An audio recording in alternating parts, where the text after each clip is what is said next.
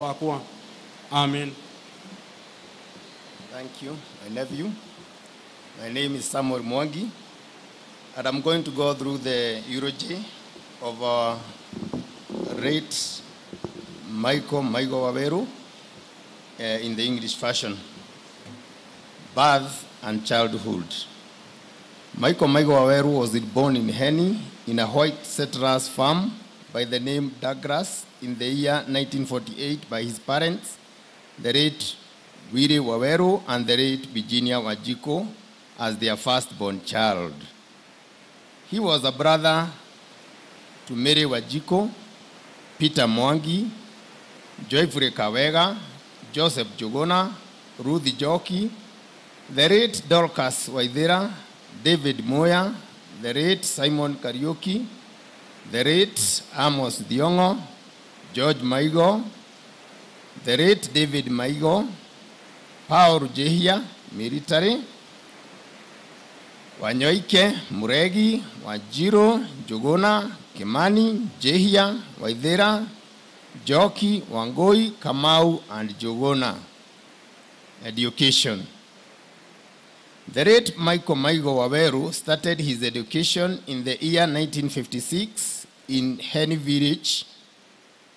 They later relocated to Jabine, where he continued with his education at AWC School in Jabine Town.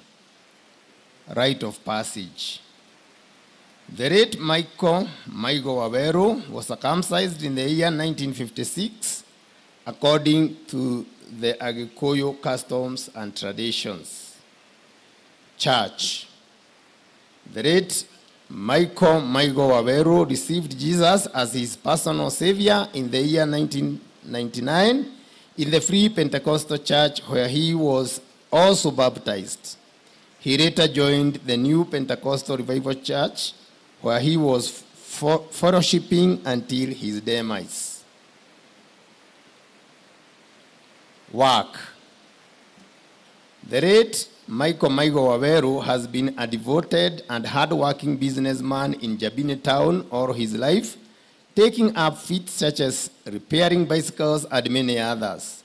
Until his demise, he owned a hardware store in Jabine Town. Marriage and family life. The late Maigo Waweru met the love of his life, Janet Wajiro Maigo, and they got married in the year 1977. They were blessed with their firstborn child in the year 1978, namely Waweru.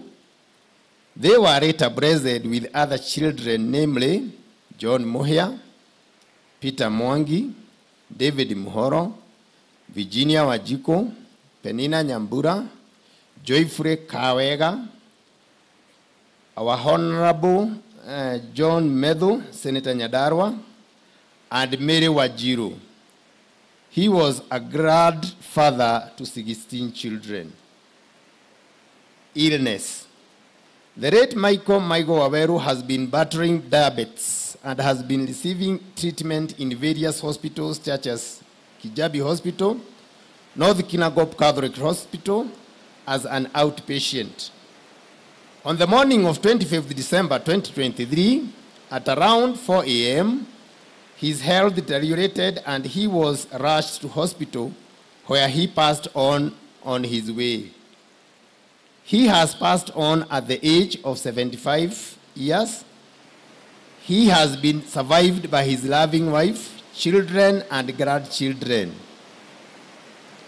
Let us go through the words of the Bible, 2 Timothy 4, verse 7. I have fought the good fight. I have finished the race. I have kept the faith. That is the story of the late Maigo Waweru. God bless you. Asanteni sana.